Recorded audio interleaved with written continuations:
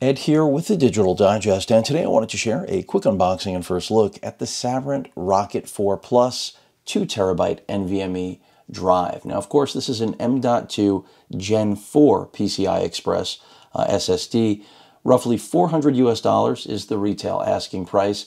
This was sent over for review purposes, and the reason I have the Gigabyte Aero 15 here is that, for those of you that don't know about my current coverage of this laptop, I believe this is one of the few on the market that actually supports fourth generation drives like this one.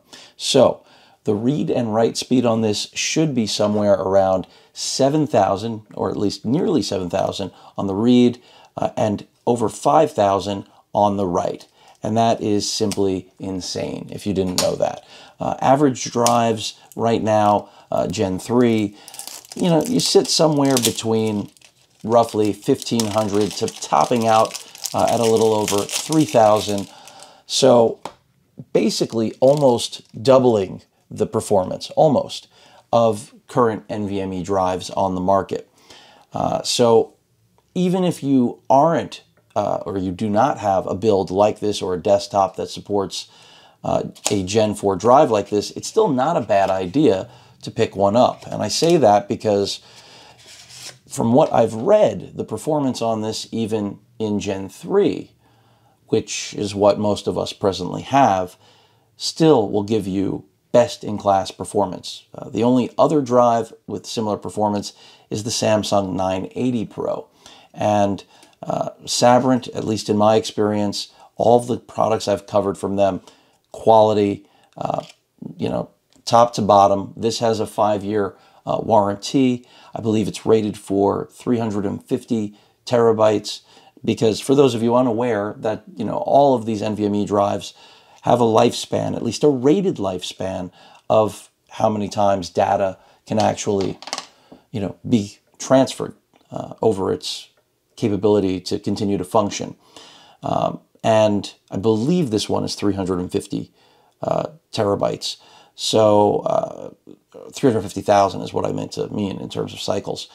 But at any rate, it's part of purchasing NVMe storage in any capacity. Now, the drive that's in here that comes stock is a 512 gigabyte drive. And there's nothing wrong with it. It's fine. The read-write on Crystal Disk, I think, was very average, around 2,000 on the read and write. So it makes sense to upgrade this. A lot of other machines do hover around the speeds close to what this will yield without being Gen 4. So in my opinion, it's a good investment to get one of these if you have a compatible system. But again, even if you're at Gen 3 and you think you're going to upgrade down the road, why not do some future proofing? Now, the reason I've got this bad boy out here is that if you missed the unboxing of this device from Sabrent, it basically can act as an external dual enclosure for NVMe drives just like this.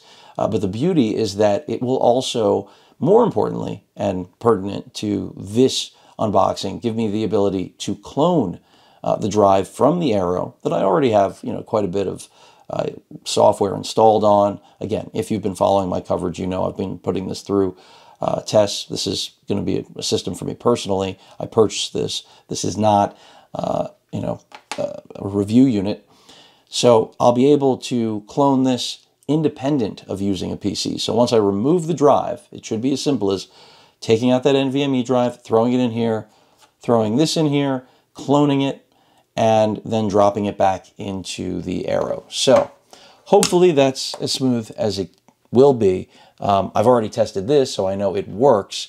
I'll include links in the description for both the cloning device that Sabrent has, as well as, of course, the 4 terabyte Rocket 4 Plus. Again, I hope that it works here. Regardless, I know it's going to deliver some best-in-class performance, even if what I've read about the Aero supporting Gen 4 isn't accurate. But the good news is all of you will find out one way or another in my next update about the Aero.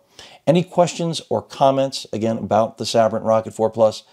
By the way, it does come in a 1 terabyte capacity as well, and a 4 terabyte capacity. is slated to release or be released soon.